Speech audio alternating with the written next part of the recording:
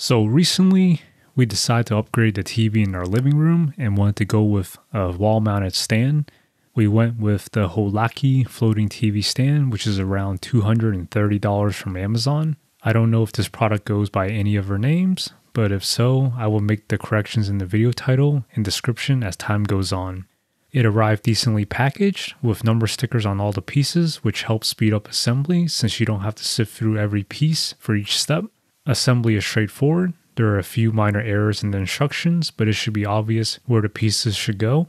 A side note, make sure you insert these grommets all the way down before starting to screw them in. If you don't, it will blow out as you see in this clip.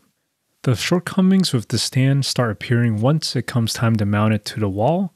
The provided drywall anchors are a complete joke and pull right out the wall. There is absolutely zero grab. If you must use drywall anchors, which I don't recommend, I would look into buying something more heavy duty. Given the length of this stand, you should be able to hit a stud or two behind the wall. However, the problem is the stand only mounts in 4 predetermined locations with the provided brackets and clip holders. This may place the stand in a less than desirable location in your room. You must get your measurements exactly right or else you won't even be able to get the stand onto the wall. Also note, the mounting locations do not follow the standard 16-inch or 24-inch on center stud spacing that's found in most homes. Be prepared for the possibility of having to open the walls up and adding some horizontal blocking in order to get the stand exactly where you want it to be. In my case, I was lucky. 3 out of the 4 mounts went into solid wood. The wall brackets are fine, but the clip holders aren't very good quality. Each has 2 screws. The bottom one extends the clip in and out, which helps you get the stand seated onto the wall brackets when they are fully extended out. Once seated on the wall, you could tighten the same screw to pull the unit closer to the wall for that flush look. But watch the rest of the video before you do that. The screw on top fine-tunes the level left to right, but it doesn't go far in before the 2 plastic halves start separating, as you can see here. Again, get your measurements right in the first place so that the stand is level to begin with and you don't have to resort to using these screws on top. They are in tight, cramped locations where your hands and screwdrivers won't easily fit in. I gave up on these screws and just ended up using some corner brackets while leveling the stand with a trolley jack.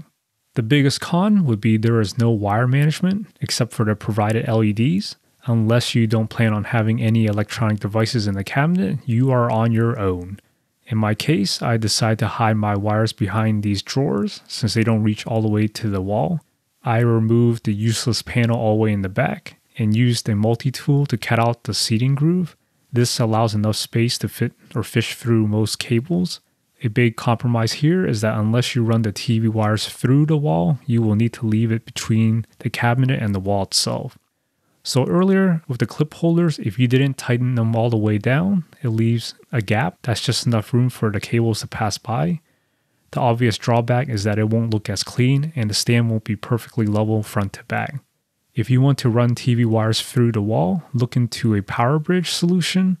In my case, since the TV was not much higher than the stand, I simply moved my soundbar over to cover most of the wires.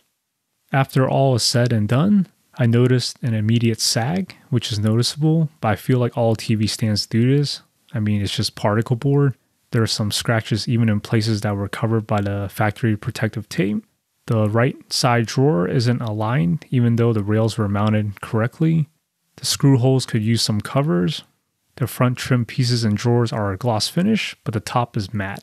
I think they did this to reduce TV reflections, but my wife doesn't like it. She said it simply doesn't match. I know most of the video seems like I am criticizing the stand, but the reality is, for what it is, you aren't going to do much better for the price. The LEDs look simply amazing, and it really gives us the modern look we wanted without spending a fortune. The glass shelves are a nice touch they could have easily omitted, but didn't. If you're going for a minimalist look, this is a really good option. I would buy it again. So here are my final thoughts. I would definitely recommend it, but more so for a specific type of person. If you are the type of person who does not mind doing some DIY drywall work or wire management, this is for you. For everyone else, be prepared to either pay someone to install it for you or look elsewhere. If you found something useful in this video today, please like and subscribe, and I will see you all next time.